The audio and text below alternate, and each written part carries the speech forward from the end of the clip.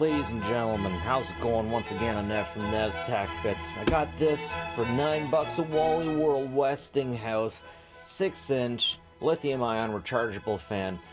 Westinghouse since 1886. So the thing that interests me is, wait a sec, this thing has a battery on the inside.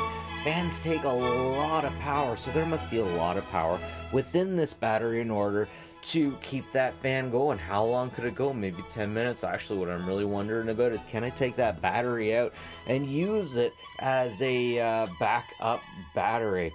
So there's only one way to find out, folks. Let's just get right into it. Yep, that's right. If this thing works, I'm just going to carry this fan around under my arm all the time in case my phone needs more power, and that, once again, is just in case.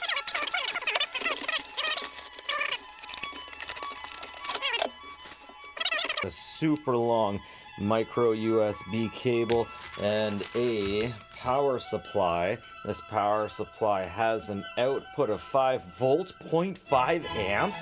That's it? Really? 0.5 amps. Okay, 5 volts, 0.5 amps. That's almost nothing for a fan. Let's see if it has any power. Oh yeah, it's got power. That's what the ladies like. The true power.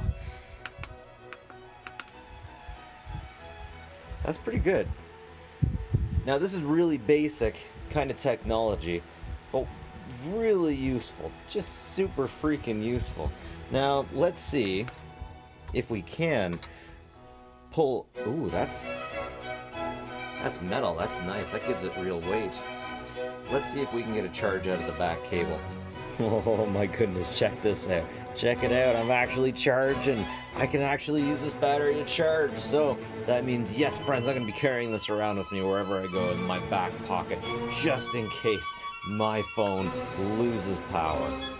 So most of the information that we want on this thing is just here on the back. 6-inch lithium-ion fan, voltage DC 5 volts, 6 watts.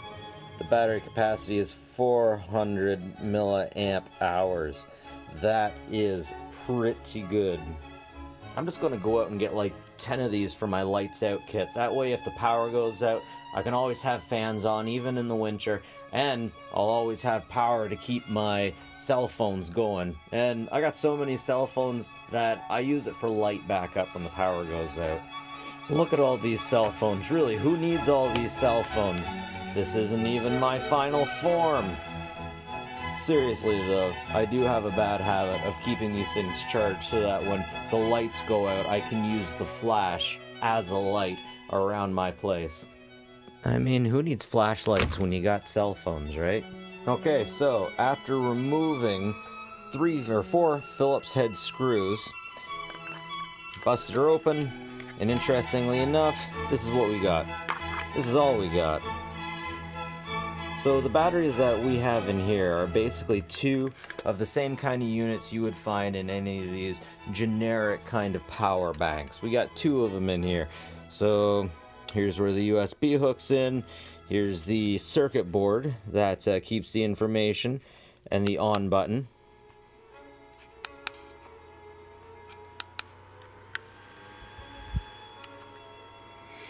Of course, the battery.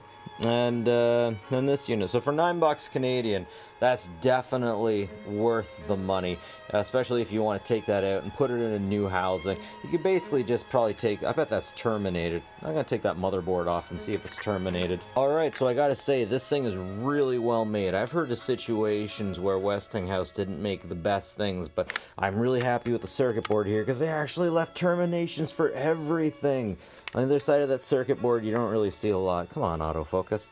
You don't really see a lot, but you do see terminations for everything. Everything is terminated, nothing soldered in directly. And I can just remove the fan portion and jury rig everything else up as an external battery if I wanted to. Of course I'm going to want to, because I need to. Now, I don't really mean like I need to as if I really need to, but I need to because I have to, because I'm just that type of person that likes to mess with things.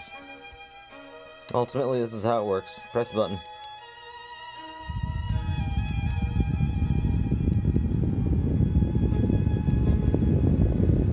For $9, that is super cool.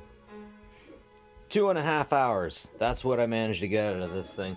I fully charged up the battery and then ran it till it died. Died 2.5 hour mark. And we can still turn it on. It's just, after about 30 seconds, it just turns itself off. And interestingly enough, when you turn it on, it gives you 100%. This is the kind of thing that just dies all of a sudden. Just like that, it just cut out, not even 30 seconds. Interesting how it works that way. Now, I don't really need a fan too much, but I do really need a charger. So, I am going to make up an ugly one right now.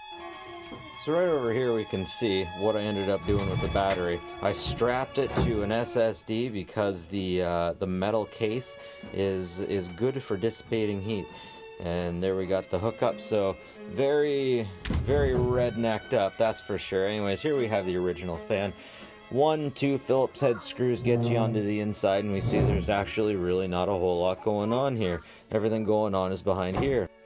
So this unit is definitely an interesting piece of technology. All that we got going through the top here is the wire that goes from the fan to the lithium ion battery. The motor on the inside of here is just what we can see here. It's just within this little chamber.